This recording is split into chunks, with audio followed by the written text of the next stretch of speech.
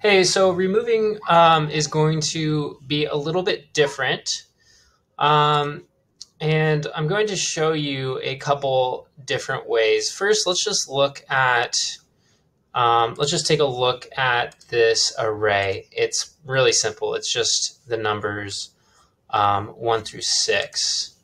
So when I go ahead and run this, we see we just have this array called 1 through 6. Okay. So with the with the remove filter, it removes a single scalar value, or just a single value, I should say, at a time.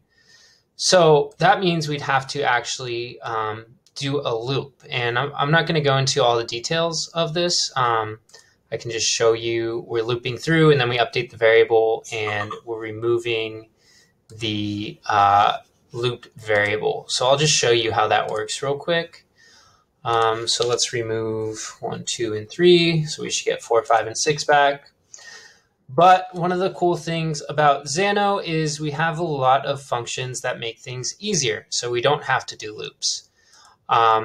So in this case, what we can use is this find all elements array function. You can find that under utilities, and then, under data manipulation, arrays, and then find all elements down here.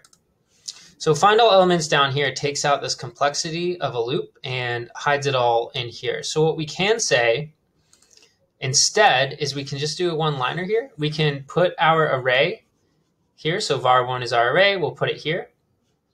And then in this expression builder, we can define what elements we want. So I'm going to say this number array must be in this variable $this, which is just a substitute variable for var1, which is our array. And I'm going to set that equal to false.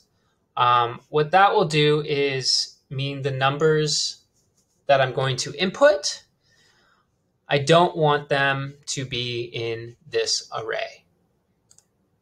Okay, so let's go ahead and change our response to what we want here. So now if I want to put in, let's say 4, 5, and 6, we'll get back just 1, 2, and 3.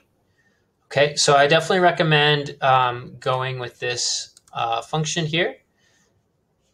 This array find all elements. It's easier, takes out the loop component, and it's one line.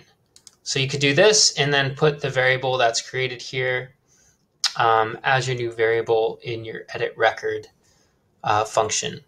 Now, if you're only removing a single value at a time from your array, then that remove filter is probably the way to go. However, if you can remove multiple at one time, then definitely use this array find all elements.